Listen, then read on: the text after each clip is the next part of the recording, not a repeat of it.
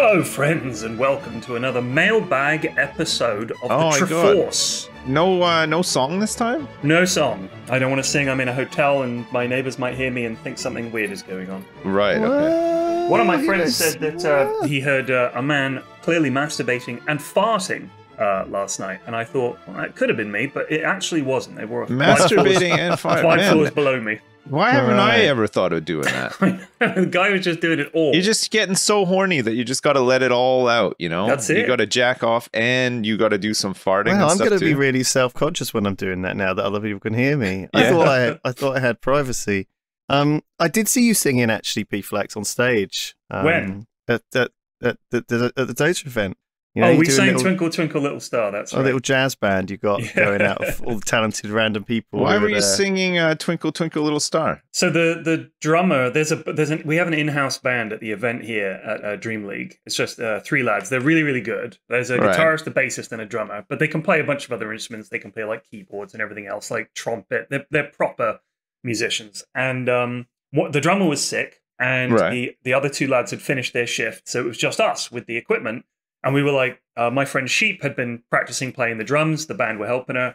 Neil can play the keyboard a bit. So we just went up, and Winter played the triangle because he's not musical. And we just sort of decided to sing Twinkle Twinkle Little Star is the only song that Neil could play on the keyboard. So that was our only song. That's a good, that's a good intro song, right? Yeah, of course. The notes are really easy and... you delivered it. 3 Blind Mice is also another one. 3 Blind Mice could have been a duo. Get them on 3 Blind Mice, or Mary Had a Little Lamb. Very easy as well. Those are really good ones too. For sure. Yeah, it was very funny. It looks like you're having fun anyway. It's been a fun time, yeah. On the topic of a man masturbating and farting, and let me give you some context as to why this made me think of this, okay? I imagine that if you're farting and masturbating, you have your legs akimbo while you're jacking off, I'm assuming right? that, yeah. I'm assuming that as well.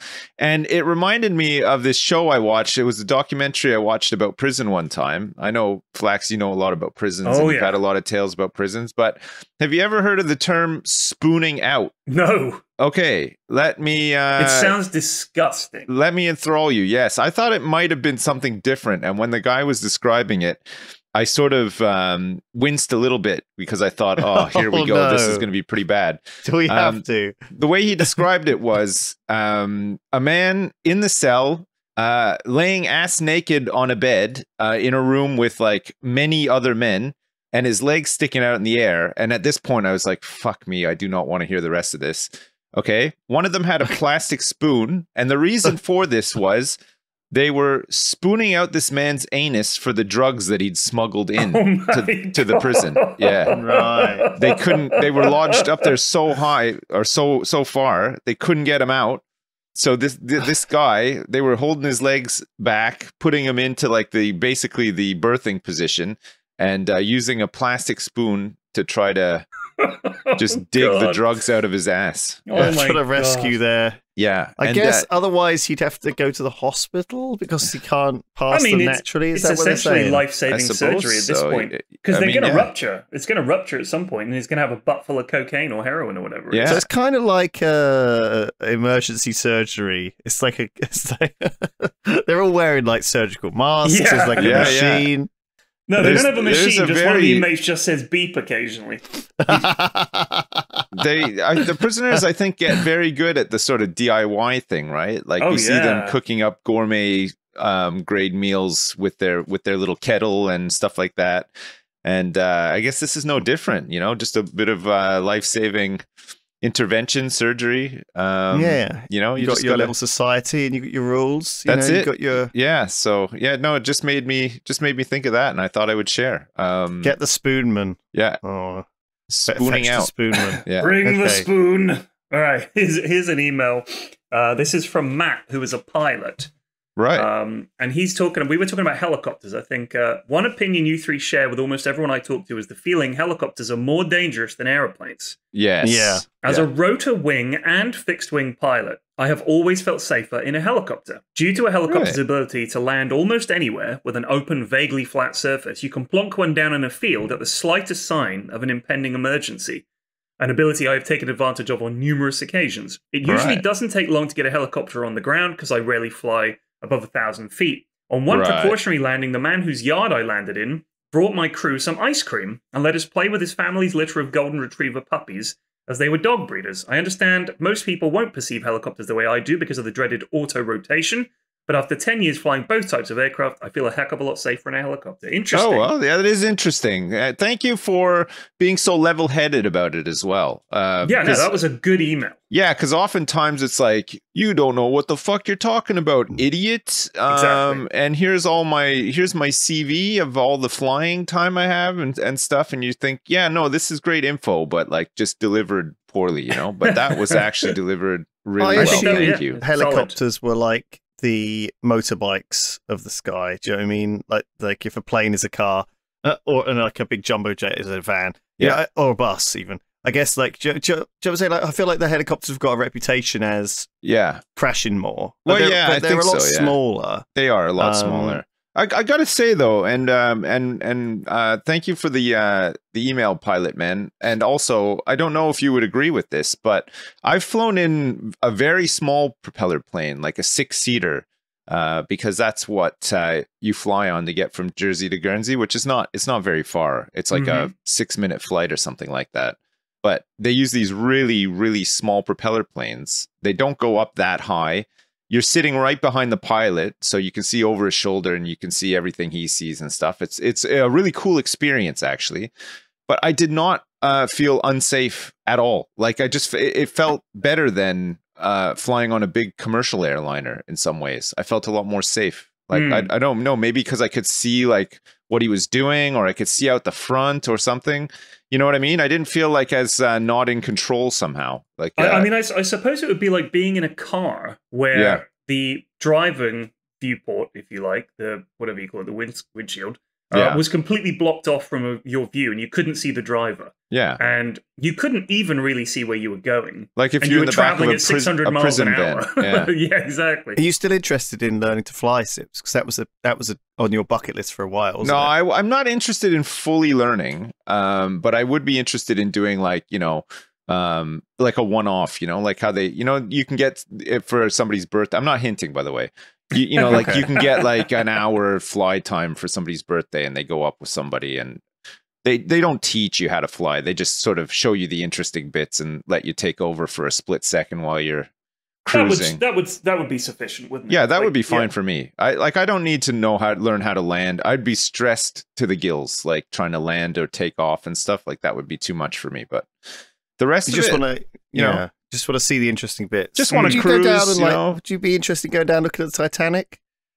No. Personally, I would not be. No. Jesus. And there's been some more. Soon? There's been some more hours. news. There's been some more news on this since the last time we talked about it. Dead. Yeah, sorry, we're recording in advance. They are gone, unfortunately. All right. Here's one from Paul. Now, this is interesting. I have a follow-up to this because this is something some friends of mine used to do, something similar. On the last mailbag episode, Sips said that BB guns don't really have the force to break the skin. I have a slight quibble with that. The only reason being that I currently have a BB in my leg and have since I was about 8. Oh, God. Growing up in Texas, I know you might think that we spent most days furthering our intellect and learning about other cultures, being as open-minded as we are. He's being sarcastic, I think. Surprisingly, however, my brothers and I somehow had access to a BB rifle. We came up with a fun game called Pump Once and Run. The rules shockingly drew their inspiration from the title of the game. One person would run back and forth across the backyard, and the other person would pump the air rifle once and fire. If you hit someone, you won. Not sure what we were trying for, but we were bored. I got hit in the calf and started crying. My mother had a nurse friend over who swore up and down that the BB didn't break the skin. I confirmed in my adult years by x-ray that the BB was still there, but they didn't want to cut it out due to the risk of infection. Paul, some friends of mine used to play a game called Dart Head, where one of them would have darts, the kind of darts you play darts with, and the other would pop his head up and down from behind the sofa, and his brother would throw darts at his head in an attempt to hit him, and he would have to duck out of the way at the last second. That was Dart Head. Dart Head is not the kind of game I want to be playing, honestly. I don't want to get shot at with a gun either. This has dredged out something from my distant, deep memory, right? Now, when I was in the Scouts, okay, and I'm I've been more than about 8 or 9, maybe 10. We used to go down in our village and join the Scouts and do things like a jumble sale. And I remember one time there was a jumble sale, and often what would happen would be Lots of shit would get donated that should have really gone in the bin to begin with. Yeah. And then afterwards, we'd have to take it all back to the bin, right? We'd have to take it all to the dump because it was all crap. Right. And one of the things that was left was an enormous amount of porcelain, but it was Nazi stuff. Right. Oh my God. It was like a Hitler, a little porcelain Hitler, and some little porcelain Germans. It was like World War II stuff. What youth brigade were you part of? I don't know who gave it or how we ended up with it, but I remember the scout leader at the time saying, "Let's take this round the back of the scout hut and shoot it with BB guns." Right. So we used it for like target practice around the back of the hut, and everyone shot this porcelain to smithereens. Nice. With BB guns. For some reason that has been dredged out of my mind. Now, of course, this must have been in about 1990. Do you know what I mean? This is a long time ago. Yeah. And so I guess there were old folks, perhaps dying and leaving this collection of stuff they had. Yeah. Their old Nazi memorabilia. I don't know how insensitive like that stuff was back then. Oh, it was still bad. Or whether it was like, I feel like it would have had to have been pretty bad even back then, right? I mean, that was our reaction. Our reaction to it was to shoot, like not sell it and to shoot it. So yes, yeah. But yeah, go on, carry on. What's the next one? Okay. This one is a rant from Chris. Okay. Which I'm going to read it because it's interesting. It ends with a question that you might be able to answer. I'm writing to ask if you have any stories about parking tickets. Right. And their uninformed dispensers. He means like traffic wardens. Yes. Attached is a photo of the sign I was meant to spot. 1 bay down and 2 bays across the road. There are 3 ticketed signs. However, the one hidden sign is stating it was a permit bay. I'm going to show you, lads, this picture because this is ridiculous. Right. Is this in the UK? Yes, this is very much in the UK. It's such like a death trap, right? There's no sign in that picture. Exactly. Right. So if you look at that picture, it's hidden behind a bush. It's a wall and a bush. Right. So look at the pole at the bottom of the bush. The sign is clearly behind there. That's what Chris was meant to spot. Right. Was this sign. I'm usually on the side to protect people just doing their job from abuse. This is where the email gets really angry.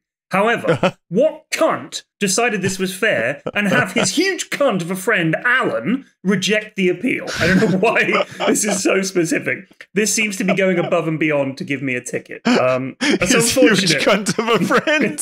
His huge cunt of a friend, Alan. They travel in packs. Well, Alan, you've done Chris wrong here. I think it's very unreasonable. He's pissed. No, honestly, though, Chris, I'm with you. I fucking hate getting parking tickets. Even if I'm in the wrong, I hate it. It's so annoying. Like, I've only gotten like 2, and it was definitely my fault every time. It's like getting told off by a teacher combined with local jobs worths. Do you know what I mean? Man. Some local Alan on the council rejecting it. Do you know what I mean? After you've clearly put in a legit appeal. And it's like, why are these people so awful and unreasonable? It's like small village assholes and people like being... It's the classic thing of like the traffic warden hovering around waiting for so when you're like 1 minute over, they're like slapping the ticket on. I hate that. I hate how like you're not really meant to park on the side of the road, especially when it's like really obstructive, like buses can't get by and stuff like that. And you will see cars parked up like that all day long for days and days and days. And these guys are just wandering around parking lots giving tickets. And you think, get out there and get those cars off the side of the road. The ones that like blocking the whole road.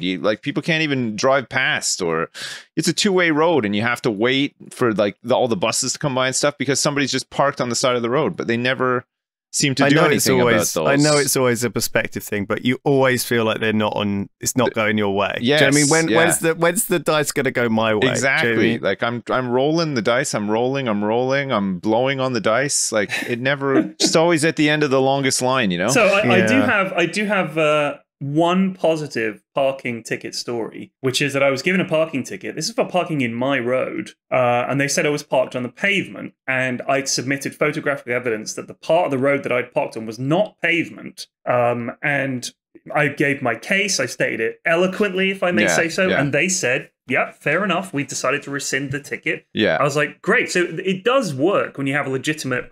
That is a great story and everything, but you should not have had to go to that much effort What, I don't you know what I because mean? here's the thing. Imagine a What life, about people who aren't as charismatic as you? No. This was an email. This was just an email. What if like my 95-year-old grandmother did that? She wouldn't be able to. She shouldn't be driving a car. That's my opinion. Oh my God. I honestly think. Sorry, I've been in a car. He doesn't mean what he says. He does mean it. She listens to the podcast every week. You're going to get an email from her now. I'm happy to. I'd love to get an email from your granny. You ageist.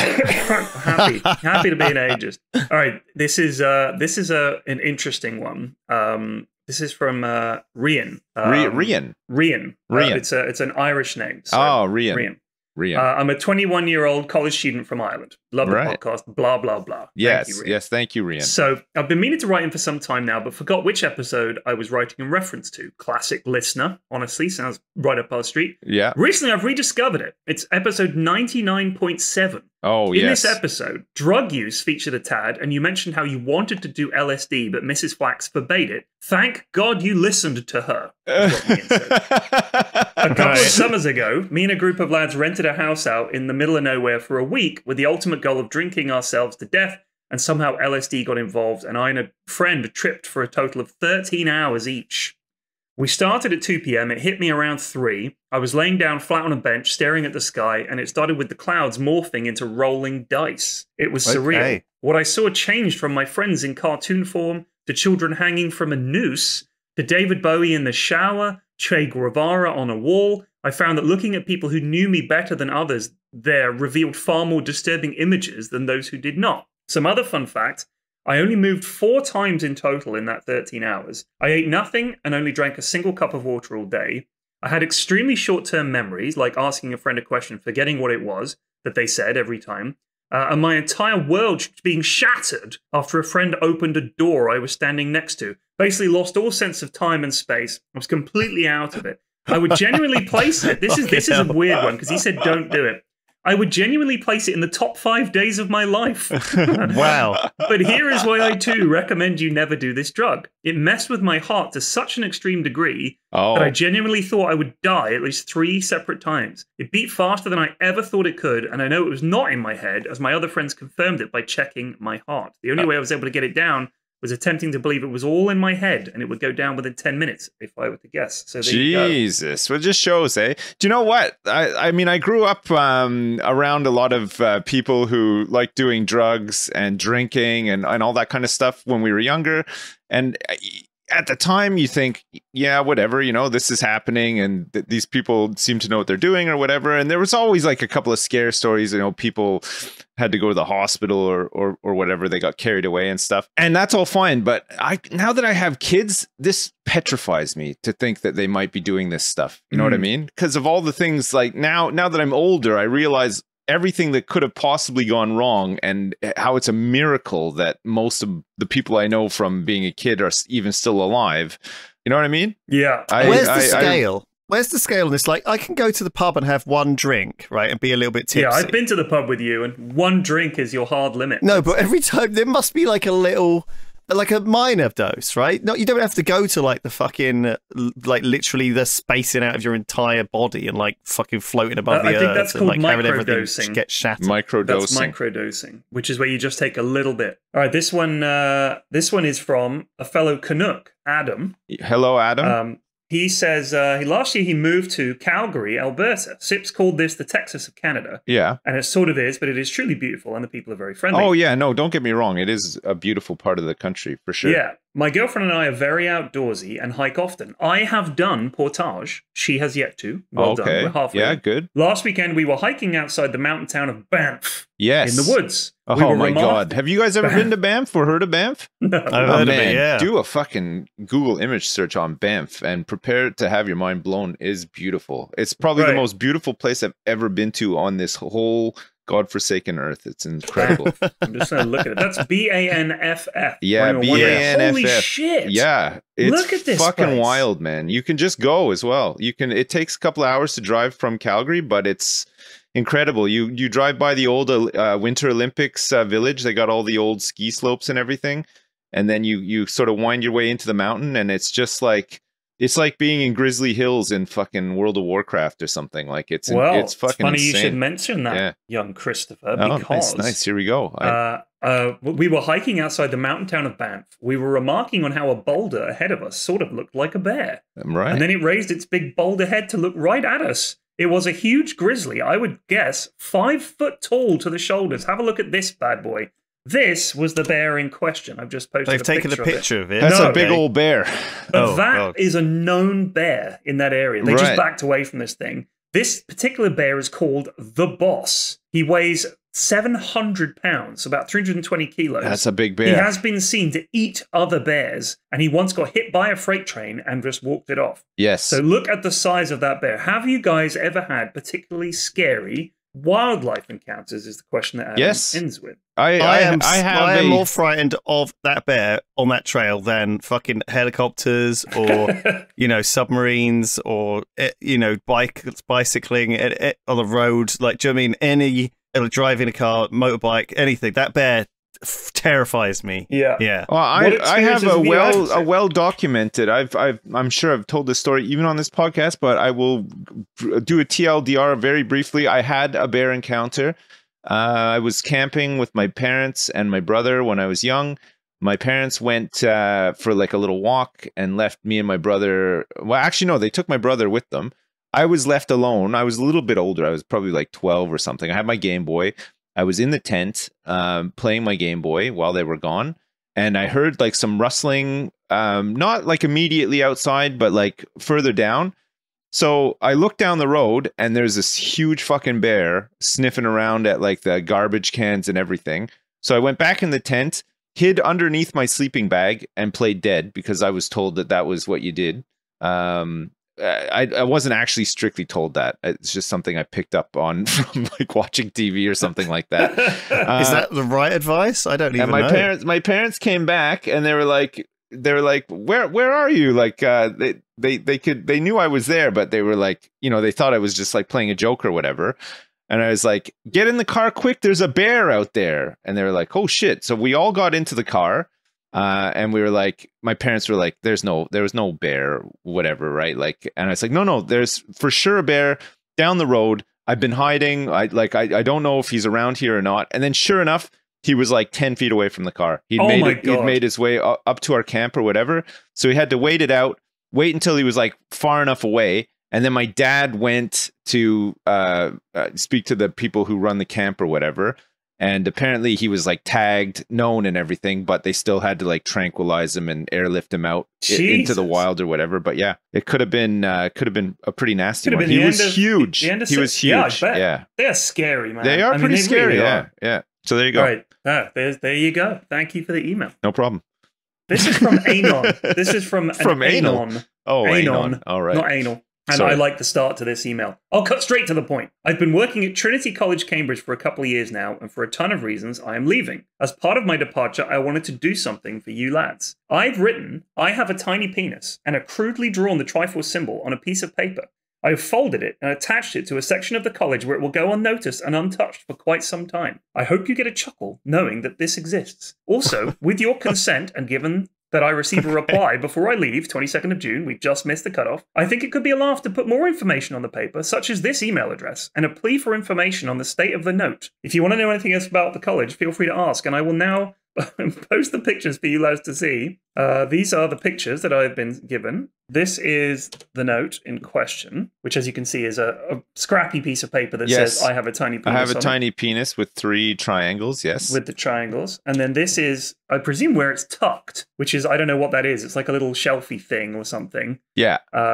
Held down by what looks like I don't know what that is, a piece of plastic like a magnet. or a magnet, yeah, something. So something, yeah. If you work at Trinity College, Cambridge, and you come across this note, go ahead and add the email address to it with an addendum saying, please tell us about yourself if you find this note. It's like a little Triforce geocache. It is. Only it's hidden. Yeah. And it's kind of weird. Because I think you might find it and not get the reference, you know? Yeah, you might. And be very confused. Just think, why have they drawn 3 triangles and told us they have a tiny penis? How strange. So it needs more information. But yes, I'm down for this to become a little geocache. We could set these up all over the country. And why not? Why not? People do, like, this is a common thing in towns and cities where they have, at zebra crossings, they always have like some rave stickers stuck on the fucking crossing posts, right? Hidden. I like that. I don't want any graffitiing on anything. I like the hidden aspect of it as well. Yeah, it's like going to Comic-Con, walking through the crowd and not recognizing 99% of what the T-shirts reference, but then the one you do see, you're like, oh, that's cool. Yeah, I appreciate you. I appreciate that. We appreciate you. All right, this is from Chris. This is I don't think I've ever had an email with a subject heading quite like this, but it's an interesting story. At least I can cut to the chase a little bit. The subject line is accidental sex offender. Wow. That's the title of the email. That is a title. Yeah. Yeah. Okay. So don't worry, it's not as bad as it sounds. Basically, he went out for a night in Bristol for a stag do, and they had a good night. They were down at the Brewdog pub down by the canal, if you know that. I know it well. After a few drinks, do you now? He knows it well. After a few drinks, he's going to go down to the toilet. I hadn't realized one of my friends followed me, and whilst walking down the stairs, shouted at me in his best Johnny Vegas impression, "I'm going to fuck that tight little arse when we get in that toilet." Jesus. I thought this was quite funny until I heard a blood-curdling scream and realized there was a young lady who was barely 5 foot tall at the foot of the stairs staring up at me with eyes as wide as saucepans. After a few seconds of confusion, I then realized that due to the angle of the stairs, all this poor young lady could see was me, a 6 foot tall, 15-stone lad who's followed her down the stairs to then loudly proclaim that he was going to make love to her back passage whether she liked it or not. Oh she couldn't see my friend behind me. Naturally, realizing this, I did the only logical thing. I panicked and stood still, blocking her way up the stairs, and stared at her dumbly. It wasn't until she pushed past me and ran up the stairs and my friend that I snapped to attention and thought maybe I should explain things to her. But of course, by that point, it was too late. So then they just fucking legged it, which is a sensible thing to do. My question to you guys is, what would you have done in this situation? Oh man, I would have probably made it a lot worse, but I would have definitely been talking. I would have been like, "Oh my God, I'm so sorry. No, that wasn't meant for you. You wouldn't believe this." I would have gone into the whole, first I drank a whole bunch of milk before I left the house because I knew I'd be drinking, like I would just be verbal diarrhea, all battle stations manned. Like I would just be trying to backpedal out of that one. So it's like not with any eloquence whatsoever, but I would be trying my hardest. Like there's no way I would just not say anything and then run away. I would feel compelled to speak as well. Yeah. I think it's different because I'm not a 6 foot tall, 15 stone guy. I'm a 5 foot tall, 7 stone guy. Do you know what I mean? I'm half this guy's size. So it means that she probably wouldn't have believed the voice had come from me, Maybe. And so I would have just probably well, then again, maybe the stairs gives it like an even bigger advantage. I think I would have tried to back out. I would have been like, "Whoa, that wasn't me. That's this guy." Oh my God. Oh my God. I'll protect you. Jesus Christ. Oh dear. Yeah. I don't know why I would. That is very unfortunate. But it just shows you got to be careful what you're saying, especially when you're out in public or whatever. Like it's, can have a laugh or whatever, but you never know who's around listening, and they might be taking it the wrong way as well. Yeah. So Daff and Ravs and some others went to Berlin last weekend. It's not really my story to tell, but Daff was in a bathroom in Germany, right? And he was chatting to a stranger that he'd only just met in the pub in this bathroom, and there was basically that one of them got the stranger got the wrong idea, right? And I'll let Daff tell the story on his own terms, but you have to ask him, P-Flex. It's very funny. Okay, very funny. So basically, just don't give people the wrong impression when you're in the bathroom. I can imagine what the wrong impression was. Yes, I can imagine, yeah. Yeah, poor Dav. Yeah. All right, I'll get him to talk about that. Today's episode is sponsored by PayPal Honey. What's the easy way to save? Oh, sorry. Hold on, young man. The easy way to save when shopping on your iPhone or computer. Have you been feeling the impact of inflation? Have you, young man? Yes, I have. What's the craziest price hike you've noticed? Oh, it's gotta be bread. A loaf of bread. Can you believe the cost of a loaf of bread these days? Well, you could save some of your precious money with some coupons that you might purchase online. Some goods and services, and the easiest way to find them is with Honey. Throw away your coupon book. Don't become overly attached to a bunch of a bunch of coupons. But I've been saving for years. All my coupons. I've been saving them too. My scrapbook is in ruins. Tatters. But it doesn't matter. It's been replaced with PayPal Honey. I genuinely did use Honey like twice this week, and it both times found me a coupon that saved me, I think it was like £10 each time. It's a free app. I've got it installed. This is a genuine shout out. You don't need your coupons anymore. Was it easy to use? I struggle with technology. Yes, it's very easy. It doesn't just work on desktop. You can get it on your phone as well, which I have. And if you don't already have it, you can be straight up missing out. So get PayPal Honey for free at joinhoney.com/Triforce. I can do it for free by installing it at joinhoney.com/Triforce. That's joinhoney.com/Triforce. Do it today! Slash those prices! All the prices, the coupons! Today's podcast is sponsored by ExpressVPN. If you're going online without a VPN, it's like changing while leaving the curtains wide open. Oh my God. You might not have anything to hide, but why give random creeps a chance to take photos of you and sell them to companies? Exactly. That is what it is. God. Yeah, I couldn't have put it better myself. When you go online without a VPN, ISPs can see every single website you visit. They can legally sell this information without your consent to ad companies and tech giants who use your data against you. ExpressVPN anonymizes your identity and your activity. Your data is encrypted. An easy thing to fire up the app and click one button. I've got it on my phone, on my computer. I'm going to put it on my new tablet. I'm going to put it into my body cybernetically so that no one can ever know anything about me. I think that would be pretty cool. This is actually a really good idea. I just feel more comfortable browsing knowing that the powers that be are not tracking my data and putting it on some mega server somewhere. So yes, secure your online activity today by visiting expressvpn.com/Triforce today. expressvpn.com/Triforce. You get an extra 3 months free. expressvpn.com/Triforce. Thank you very much. All right, this one is this is from Ash, and the title is "Rocket in Your Pocket" ad. No Wisconsin stuff here, which is a common subject heading. People are saying, "No, this is not about Wisconsin." Don't worry, I still read the email. I appreciate you. That's all right. I download my podcast so I can listen to them offline, and therefore usually skip the ads. Oh, thanks for supporting the podcast, Ash. Appreciate that. However, today I was running late, so I let them roll. Nice. I can say with some certainty that my phone is not listening to me and giving me ads based on what I'm talking about, as the first ad I got was for erectile dysfunction pills. I'm a woman. That included the delightful phrase, "It's time to put a rocket in your pocket." Nice. The second was a nappy ad. I don't have kids and I'm not planning on having any, including a wonderful description of how they'll help you to avoid a poonami, which is a tsunami of poo. Yes, I've heard of this. Keep up the good work. That's interesting. Wow. I did think it was listening, but obviously in that case, it has no idea what you want, Ash. It's not listening to you, it's listening to the podcast, because these are all very common topics on the podcast. That's a very good point. It might have been listening to us, not you. Yeah, as 3 old men, these 2 ads are very relevant to us. Yes, erectile dysfunction. And poo. And it's kind of weird that erectile dysfunction and then kids, you know what I mean? Like the two would almost seem to cancel each other. Well, maybe it's nappies for old folks, though. You know? Oh, could be, yeah. So, maybe they're hoping that what gives you a boner is nappies. Oh,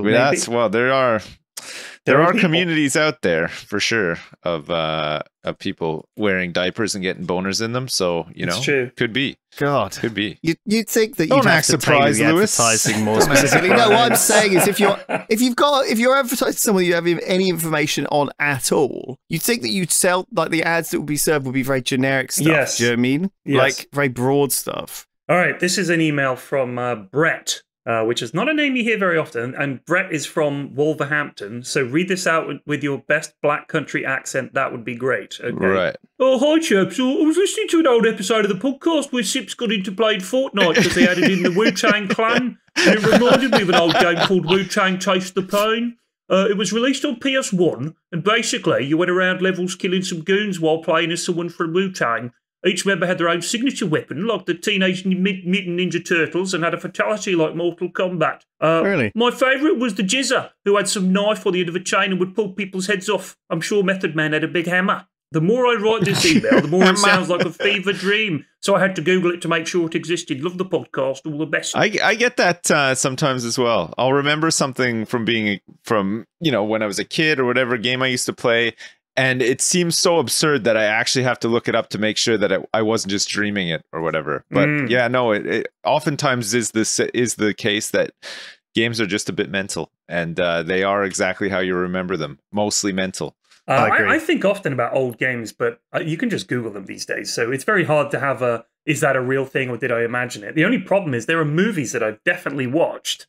And when I try to look them up, I cannot Google enough detail about it to actually find it. And it kind of leads down a weird rabbit hole where I'm just stuck. And I'm convinced now that I've added details on that weren't there, which is... I do that with a movie called The Peanut Butter Solution, because I think the movie gave me nightmares when I was a kid. And I don't remember the movie that much, but I remember vaguely the nightmares I had about the movie, and I get the two mixed up all the time. It's a very confusing mess for me, even thinking about that movie. Okay, this one is from Josh from Down Under, I believe. Sorry to compare camping in the UK with camping in Australia, but I have a funny story you might like. This is titled Camping in the Heat and Complaint About Lewis. So it's a double header. It's not a big complaint, don't worry. In high school, my school took its year 9 students on a 2-day camping trip. The aim was to teach us leadership, etc., etc. We had to pack our bags ourselves in team of 3 and distribute weight so that we could take all the stuff we needed without everyone having heavy bags. Sure. My group was me and 2 close mates. One of us was responsible for the water, one had the tent and cooktop, and the other one had to carry the food. We did not take this seriously and did not coordinate at all. I can well believe it. Yeah. I arrived on the day, which started with a 5-hour hike through the Aussie bush on a 35-degree day, wearing track pants and a long-sleeve shirt. Oh, my God. About an hour in, I realized it was too hot and went to change into my shorts, but I'd neglected to bring any other pants at all. All I had was my t-shirt and my pair of tracksuit pants. I decided to cut the legs off my pants with my pocket knife, but ended up cutting them too short. So I had to do the hike in rough-cut booty shorts. Despite not packing any clothes, I was still too unfit, and one of the rugby players in my class ended up carrying some of my stuff. After arriving at the campsite, which was next to the beach, we got ready for dinner. When I asked what our mate had packed, he said his mum had made him some spaghetti bolognese. He then pulled out a massive Ziploc bag, unrefrigerated, of a homemade spag bol. This was the only food we had for the 2-day trip. Oh my God. Which also included the hike back up a cliff face. We ate it anyway. Because we were camping next to the beach, it got cold at night, and not having any legs in my pants, I got a cold and had a runny nose for the rest of the trip. Man. In the morning, we had spag bol for brekkie, and my mate shat himself on the hike out. But that sounds awful. The visuals of that whole thing are the worst. That sounds like the exact event that happens on every one of these Duke of Edinburgh hikes. Honestly, this is like the textbook hike. I think it is. The PS, Lewis, when Flax mentioned the live lightning strike website, you said, well, it's over the ocean, so it can't be reported. This annoyed me, because did you really think the website had people looking out their windows, updating strikes to the exact location? Keep these comments to yourself on upcoming episodes. Yeah, Lewis. Fucking idiot. Yeah. Jeez. So I have an answer to what happened with the lightning strikes. We had quite a few emails about it, actually. The way it works is when lightning, this is from Darius, when lightning strikes, it also releases a burst of radio waves, which various listening stations pick up, and you can then use the delay between the arrival to triangulate the position of the lightning strike. Amazing. So that's the answer. But there is more interesting stuff these listening stations can hear. Since the radio waves are in the very low frequency, they are within human hearing frequency. You can therefore convert them directly to sound. And then there are these websites where you can tune in and hear lightning strikes across the world. And you can hear the sound of the lightning. Does it sound like you'd expect it to? Or is it like one of those things, where they're like, here, listen to this crazy sound we heard in space. And it's always like, ooh. Is it just that or what? I don't know. Yeah, it's like I've heard this shit before. They're like, this is what this star sounds like. And they play this otherworldly fucking whale song sound, and they're like, it doesn't actually sound like that. This is like pitched up 1,000 times, or pitched. Here's the sound of Jupiter, and it's like, yeah, it doesn't sound at all how you'd expect it to, right? No. And it's also, I think they're just converting. I mean, it might sound, maybe it does sound like that. If the, you know, they're always like, this is what it would sound like if there was an atmosphere and it made a sound you could hear. It's like, all right, so it's not actually making a sound. I think the problem is that what happens is, right, you get a scientist doing something interesting and they report it, and then the tabloid, you know, the next tier up report it in less words, and then the next tier up report it as a single line. Yeah. Until that's what we see. We get from like a study of the, you know, radio waves given off by a black hole that gets converted through to black holes sound like a fart. Exactly. That's what they do. Well. Imagine you're out there like, hey guys, look on the horizon. It's just farting away. It's just bubbling a little.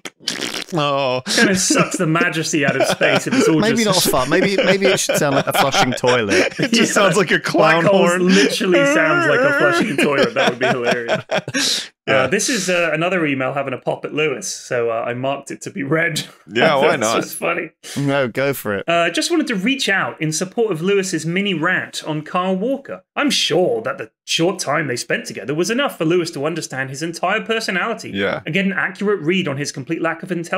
And I'm doubly sure that his rudeness/aloofness was not a result of Lewis making some cringy joke about dwarves or Walker's mum. Because when in the past has Lewis put his foot in his mouth around an athlete? Jesus, it's true.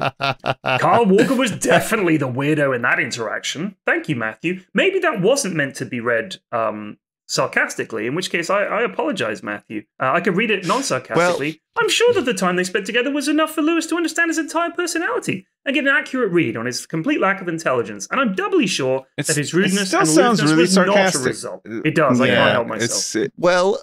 Look, I've learned over the years to make snap judgments of people when I've met them. And I feel like I'm a very good snap judge of character. If you were there, my friend, you would have agreed with me, I promise. Yeah, there you go. Because my snap judgment of your character is that you're a very intelligent man, and you would be able to judge other people's characters very well. Jeez. Yeah. Well, there you go. Take that one all the way to the bank. Yeah, take it all the way to the bank. This is from James. Just listened recently to episode 259 where you talk about conspiracy theories. My dad is vulnerable to being easily led due to autism. He left our family a few years ago and met a woman who is an ardent anti-vaxxer. She effectively brainwashed him into believing it all, and since then it's gone from vaccines to chemtrails to the really crazy things like lizard people and all the rest of it, and including that the Earth is flat. I hardly recognize him anymore. He's a completely different person, and I cannot have a conversation with him without him chatting about this nonsense. As expert dads, how should I approach dealing with this? This is a tough one. It's a tough one, but I think you just have to, as hard as it is for me, my advice would just be, just limit your exposure. And then, you know, when you are around somebody who you do disagree with a lot of what they think and say, at least if you're not around them all the time, you can sort of just go along with it a little bit, you know? You can just sort of say, oh, yeah. And then, you know what I mean? But I think if you're around somebody all the time, and that is like the topic of conversation, it's just going to get worse and worse, right? There's going to be friction and stuff because it's so hard to change people's. This is a problem which humanity has had since the dawn of time. Yeah, you know, and we have so many problems with even now with people getting brainwashed into cults or religions, people believing things without any kind of reason just because they were told to.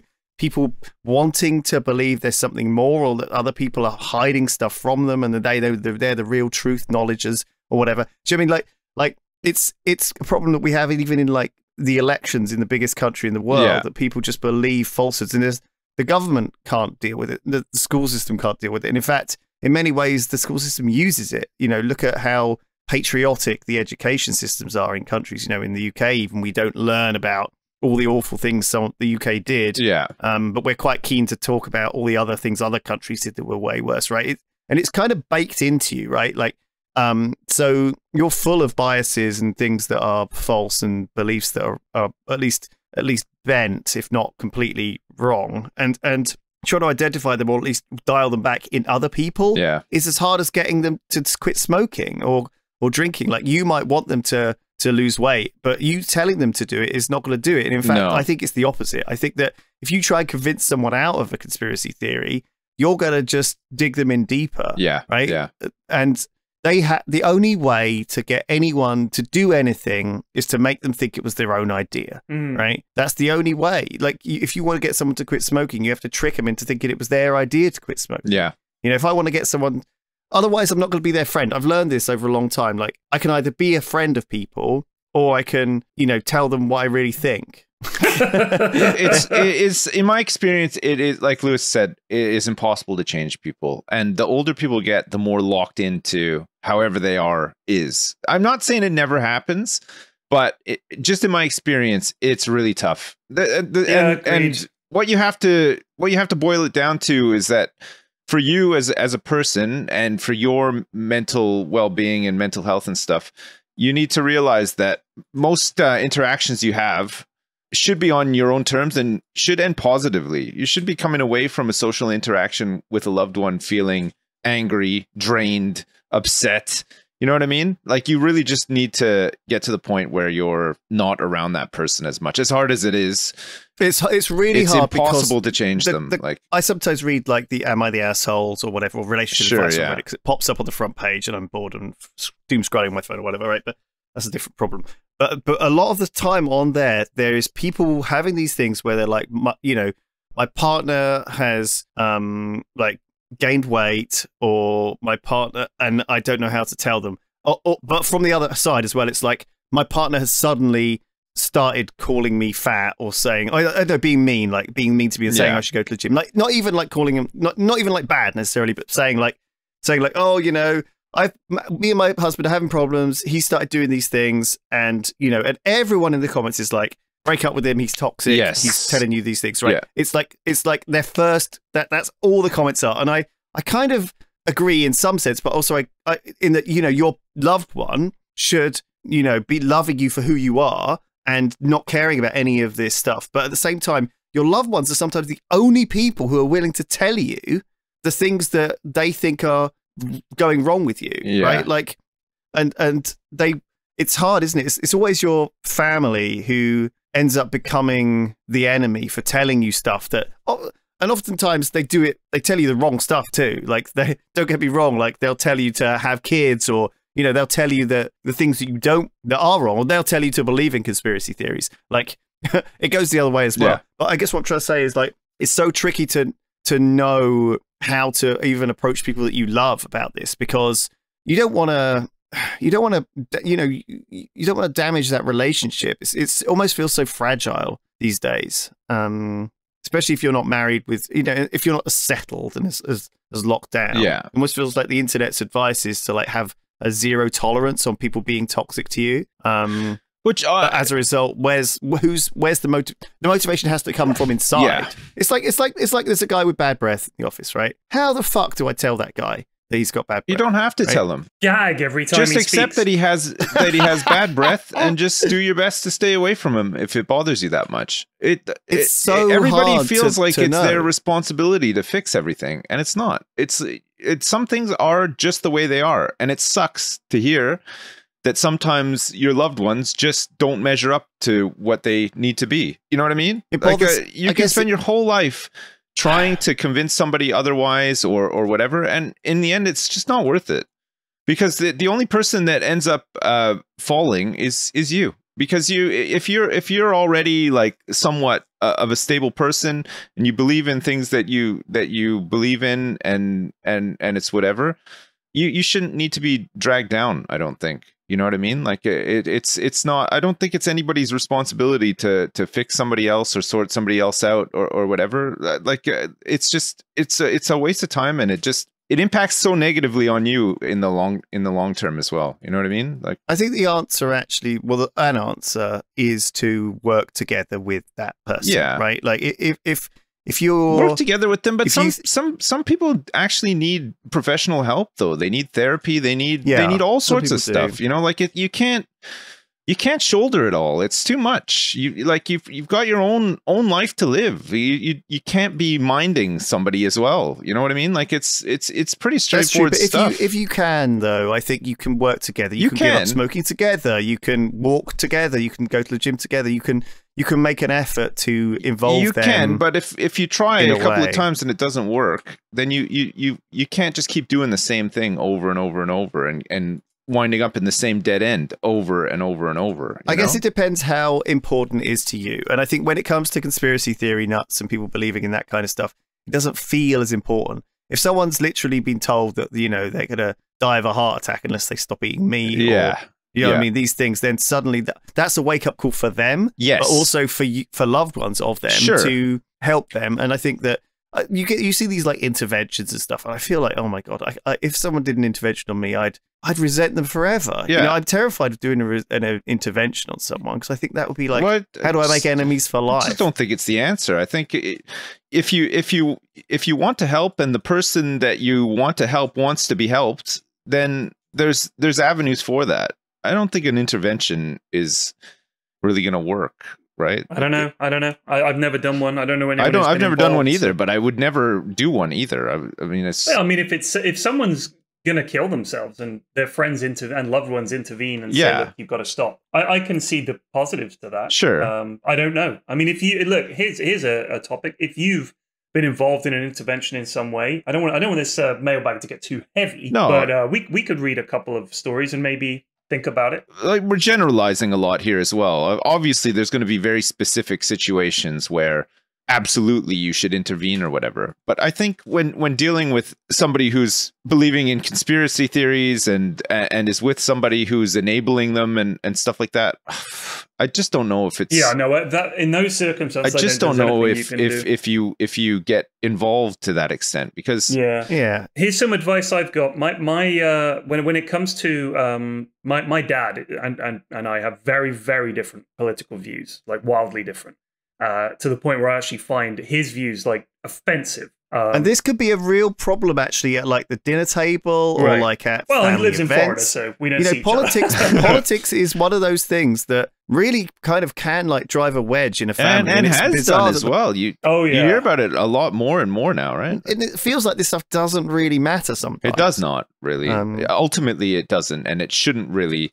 But you gotta consider as well, if that is enough to cause a big rift in your family, it was going to be that or something else, right? Like it's if the piece is so fragile in the first place, you know what I mean? Right, but so here's what I do. I just have a rule that we don't talk about politics. Yeah, fair enough. And if he starts bringing it up, I'll just move on to something else. Yeah. Because there's just no point. No. Like there is literally no point. Like you said, you're not going to change their mind. It's just, if our relationship was a Discord, like we would have a general chat channel, I'd hang out in that channel. Yeah. The politics channel, I would never go in. And that's true on my Discord. I have a politics channel. I just don't go in there. No. I keep everyone wants to have those conversations. Go fucking have them. I don't want any part of it. Because I'm going to read something that's going to annoy me and it's going to change my opinion of someone where I think, how the fuck can they think like that? Yeah. That's really awful. So I just avoid it. Yeah. I think the problem with politics is it's actually way more fucking complicated than it seems on the surface. And it's so nuanced and fiddly, and you're trying to predict the future. And honestly, you're powerless to change anything too, right? You're working with a complete lack of incomplete information. Sorry.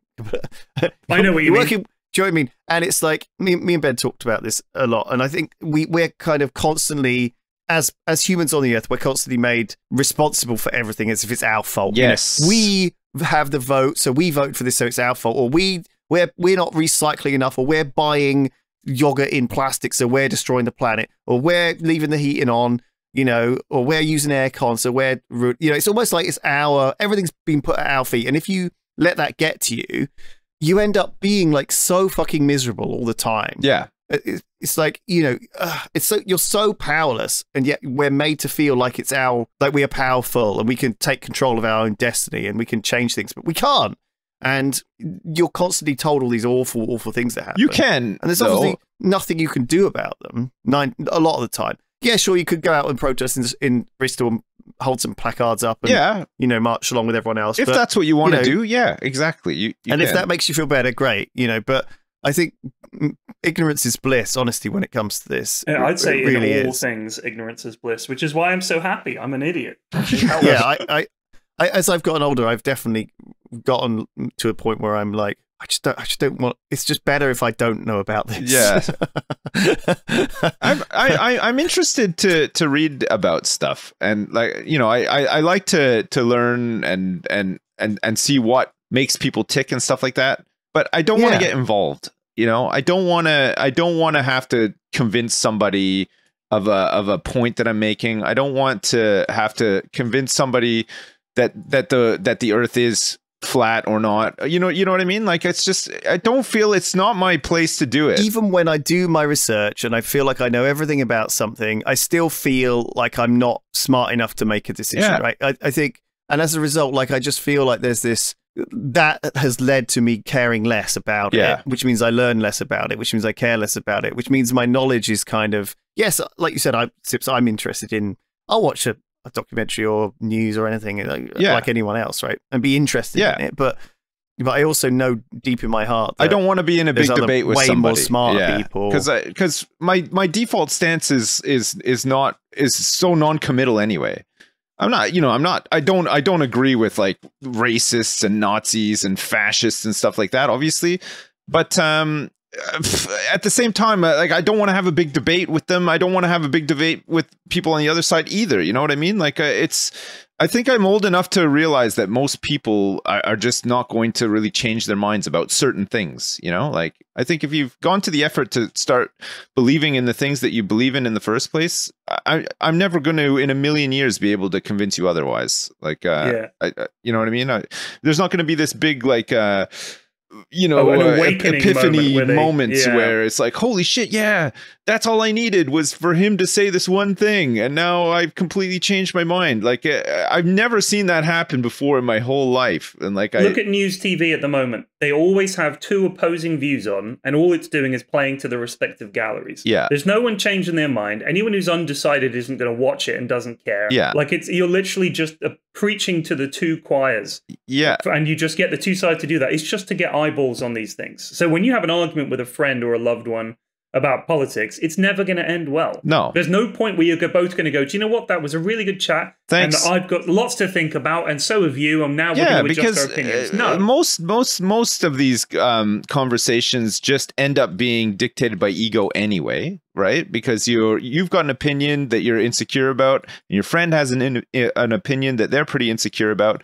So everybody's pride and everything gets in the way, and it's never going to end, like you said, with like, oh, thanks, Barry. Thanks for enlightening me.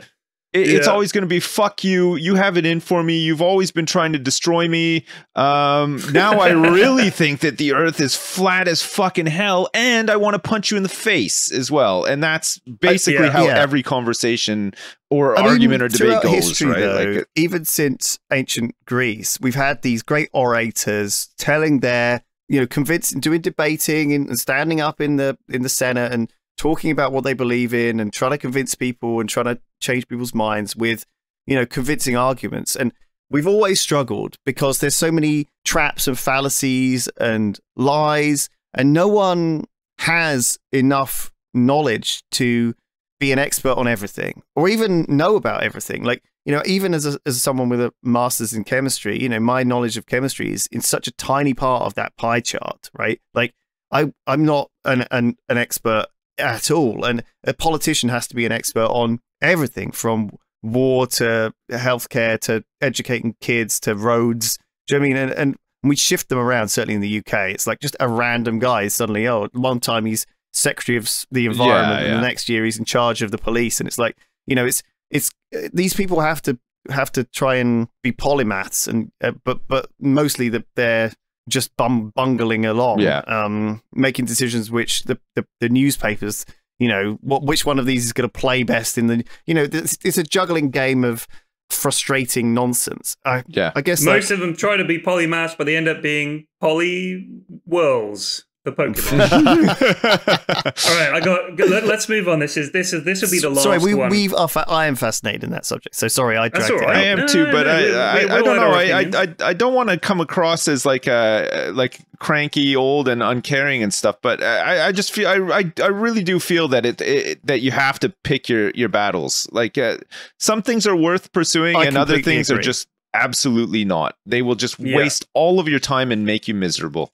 So apologies if that means your relationship with your dad falters a little bit, but I think for the sounds of it, your mental health is suffering from having to worry about this stuff. And I think, like Sip said, you're not going to change his mind. Yeah. And I think my advice of just avoiding those topics as best you can. Yes. And when they bring it up, just find things to do that are fun where you don't get engaged in that stuff. Go bowling or whatever, and then if the topic comes up, just say, "Okay, time to go home." You know, like you just have to. Like everything in life, you got to play people to their strengths, right? And do the stuff that you know is safe and fun, and that everybody can just get some good time out of. There's enough conversation. Talk about Portage. Talk about the bear story. You know, like there's enough shit to talk about, right? Okay, this is from Jacob. This will be the last one, I guess, because it's we're over an hour now. So was just listening to episode 259, and you guys were talking about the Battle of, and the fact that Google auto-filled a weird response. It got me thinking of the fact that in recent weeks, a lot of my search results have had York tagged in them at the end for no real reason. At first, I thought this was really weird and random, but then I started playing the new Zelda Tears of the Kingdom, and I realized that I presume from the results of the other searches that York was in fact Totk, and people's keyboards had been auto-correcting the searches. So TOTK, Tears of the Kingdom, is what people are looking for. Yeah. But people's keyboards are auto-correcting it to York. Yeah. I thought this was funny and thought you might get a chuckle out of it because it means Google's own autocorrect is messing up their search engine results. This is something you see quite a lot. When you mistype something, Google knows what you mean because other people make the same typo a million times a day searching for the same thing. So I thought that was quite interesting. I do wonder how many search results, how many pages have been accidentally bumped up by the search algorithm through typos. What was the recent one where they changed autocorrect on, I think it was Apple phones, to not autocorrect to ducking hell? I can't tell you how many times that has annoyed me. You're trying to write fucking hell and it autocorrects to ducking hell, and it's so annoying. Like, because normally if you're throwing a fucking hell in there, it's because you're kind of annoyed or you're passionate on the subject or whatever. And to have your time wasted by ducking hell is just too much. It's life's too short. Yeah, I think actually it's a decent percent. I think I'd say not more than about 0.5 or 1%, but I think it's still an amount. And the reason I'm saying that is because back in the day, in the back end of YouTube, we used to get like a very good analytical feed of what people would type in to get to our videos, right? So it would give you like suggested tags, and like Yogscast would be a tag, but then, and that would be like Yogscast would be like a tag of like 250, but then there would be like Yogcat, and that would be 5, right? And then Yogcast would be another 5. Yeah. I mean, so there would be like these tags would almost be in the most searched for things that got to your channel, right? So I think there is a significant typo population that happens. I don't really even bother typing. When I type into Google, I expect it to autocorrect, and I think a lot of people do as well. They just splodge it in. I don't care because you almost know that it's gonna autofix, right? Yeah. So I wonder if that if Google being good at it has just led to it being worse. More people making typos. I wonder, yeah. All right. Well, that's our mailbag. What a mailbag! I hope you guys enjoyed it. That was a really good one. Some fantastic It was all over emails. The place. Yeah, good emails.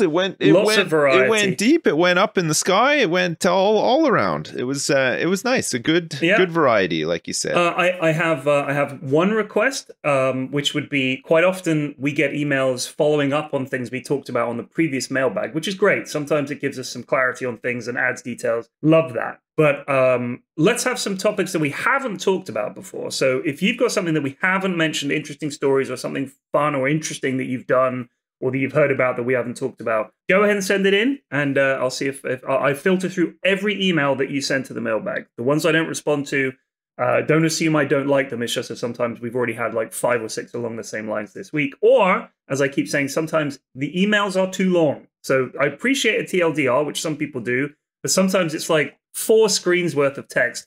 I'm sorry. I love the fact you typed this email out. I hope you understand it. It's not going to get read out on the podcast.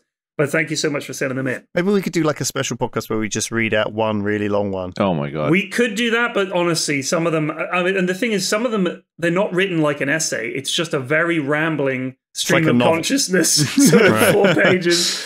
I can imagine someone's up very late at night and they just, I'm going to fucking email the Triforce podcast. They just start typing and they never stop. That's what it looks like. But yeah, we've had some crackers lately, so thank you. All right, appreciate it. Thanks. Have a good time, P-Flex. And yes, enjoy yourselves. Yeah, I'll be back next week. Yeah, cheers. Goodbye. Bye.